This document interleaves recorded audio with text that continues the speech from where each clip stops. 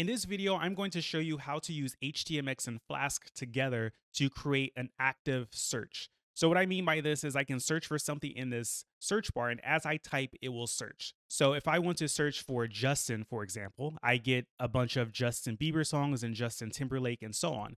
The reason is because I'm searching my database full of like top 100 songs. So if I search for someone else, let's say Taylor, I get a bunch of Taylor Swift songs. So the idea here is as I type, it will search for me. So if I type T, it will search all the song titles and songs that use the letter T. So for example, let's say I want to search for the song Bad Habit. I can just search here and we see the titles of the song Bad Habit appear. One bad habit and two bad habits, plural. But you see it can search both the title and the performer. So I'm going to show you how to do that with HTMX in this video, which is a tool that you can use to basically do some front end stuff without using any JavaScript. The idea is it extends HTML, and basically all you have to do is put some attributes on existing HTML elements, and then your backend needs to return like HTML instead of JSON. So I'll show you all that in this video. And I just wanted to mention that if you need help with something like this in your project, like one-on-one, I can help you with that. So I have something called my coaching program where I work with people one-on-one. So if you need help with this or anything else related to your project, you can go to prettyprinted.com/coaching, or you can click on the link in the description below to learn more about my coaching service. So with all that said, let's get into creating this example using HTMX and Flask to create this active search. To get started, let me show you what I have first. So let me show you my database. I can open that using SQLite, and I'll just select star from song. And here we see I have 30,000 songs. So these represent all the songs that were on the Billboard Top 100 up until like the end of last year. So about 30,000 unique songs, and it has the artist of the song, the name of the song. It has the date that the song debuted on the top 100. It has its peak position, and it has the number of weeks that the song was on the chart. So that's all the data that I have here in the database. And I have this model here, song, to reflect that, right? So we have ID, title, performer, chart debut, peak position, time on chart. So this is what we're going to be searching. Next, let me show you the template that I have. I have this template, and it's simply a table here with the header part. So here's what it looks like, and a search bar here. So I'm going to convert this search bar to one that uses active search with HTMX. So let's get started with this. The first thing I need to do is I need to create an endpoint that allows me to search. So the idea here is this endpoint will take in a query string. This query string will have like the actual query that the user is searching for, and then I'll take that query and search the database. So I'll query the database. So main routes, and I'll call this search. And I'll name the function search as well. And what I want to do in here is I want to use the request object from Flask to get the query information. So here, I'll just call this Q. So Q is short for query. And I'll do requests.args.get Q, right? So this will come from the query string, and I'll show you this in a moment, but this is the first thing I need to do. And now what I want to do is I want to use this query to search the database. So the first thing I'll do is I'll print out Q so we can see it. And now what I want to do is I want to search the database if the user types in anything. So I'll say if Q, and if Q exists, that means they're searching for something.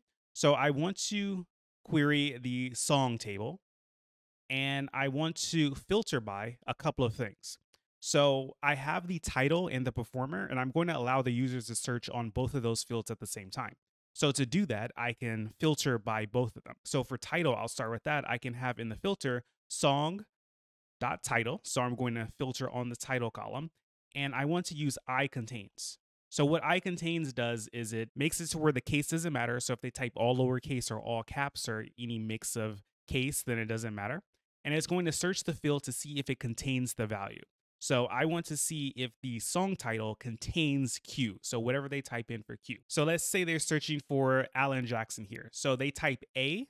So the letter A is contained inside of Alan. So Alan Jackson could be one of the results. If they type AL, then it narrows it down even more, but it's still in Alan Jackson, and so on. So this is the first part of the filter that I need, but I also want to filter on the performer. So what I can do is I can add an OR, and there are a couple ways of adding OR, but what I'll do is I'll just add the pipe here. And I'll do another one. So song, performer, I-contains, And this one will also take Q. So it's going to look at the song title and the song performer here. Next, I want to order by some things. So what I can do is I can add on an order by at the end. I can say I want to order by the peak position. So I want #1 songs to appear before like #2 and so on. So I need to order by ascending. So because 1 should be the first thing that appears and 2 is after 1. And then after that, I want to order by, let's say, the year that they debuted. So another order by, and then song, we can do chart debut. And then this one will be descending. So newer songs will appear first. And then also, I don't want to return all the results because there are 30,000 songs in the database. And if they type like one character, like an A, it could return like thousands of results, and that won't look good on the front end. So what I'm going to do is I'm going to limit this to, let's say, 100 results. So you can change this to be whatever you want. And then I want to get all the results here. So this is a long line. So what I'll do is I'll break it up so it goes across multiple lines. So I'll break it there on the dot, and I'll just put a backslash. And yeah, I think that's fine. So it starts off song.query, and then it queries everything. So I just need to put this into a value. I'll call this results. And then in the case that Q has no value, I'll just put results as an empty list. So now what I need to do is I need to return this to some template. So what I'm going to do is I'm going to create a template called search results. So search results, and this will hold just partial data. So let me show you what this looks like. So I'm passing results to the template. I'll create another template called search results, and I'll go in here. And the idea is I just want to fill in the rows for the table. Like I don't want the table itself because I have that defined in the index. So here I just want to add the rows for the T body. So what that means is I need like a table row, so the TR tag, and I also need the TD tags, right? So I'll have 5 sets of TD tags in each TR because I have 5 things that I could display. I have the title, and this should be a title like that, performer, peak position, time mode chart, and chart debut, right? So I want to reflect those in the partial here because that's how HTMX works. And we'll see that once we integrate HTMX. So this is going to be result.title, and I'm going to loop over this here. So for results in results. So I want to loop over every result that returns from the query in search. And then I'll just create 4 more table cells. And one will be for title, one performer. The next one will be peak position. And then let's see here, time on chart and chart debut. So time on chart, and then we have chart debut. Okay. So that's all we need for HTMX, because the idea with HTMX is it will take the HTML that is returned to it and inject it into a particular part of the page. So I don't have to build the entire table. I just need to give it the rows that I want to insert into the table. So now let's give this a shot. Let's start up the app.